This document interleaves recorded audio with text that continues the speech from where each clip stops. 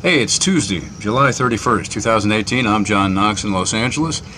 Now, this picture has been taken off the internet. It's a suburban neighborhood believed to be near the Carr Fire, that's C-A-R-R, which is near Redding, California. Now, we're talking about fires, irregular, unpredictable, raging forces of nature, okay? Now, when the forest fire comes to a suburban development, we're going to take a look at how this particular forest fire, this force of nature, decided to burn when it got to the suburban development. Now, let's drift the camera a little bit to the left. Now, this forest fire, when it got to this suburban tract, decided that the houses were more important to burn than the trees.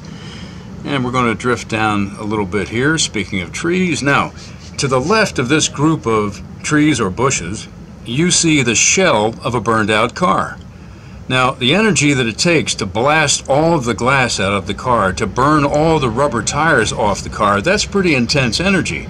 So in that spot, there was an amazing amount of energy and heat being expended. And yet, the trees and the bushes off to the right of this particular car did not burn. Okay.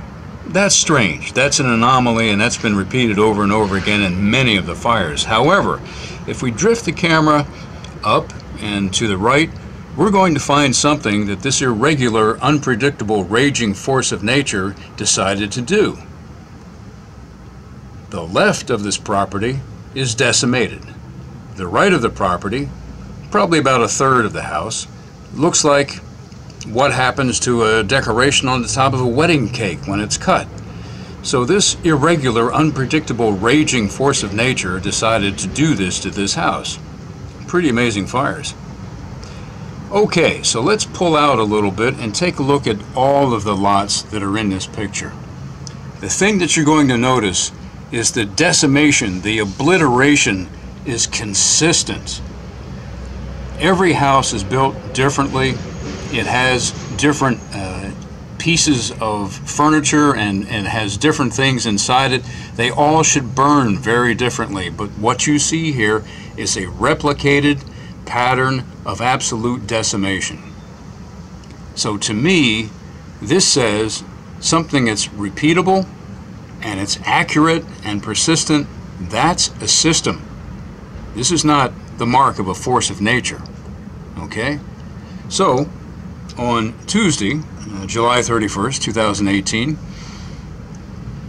the common sense of what I'm showing you just in this one picture basically says whatever the explanation that we've had so far from the officials about what causes these fires is basically a lie.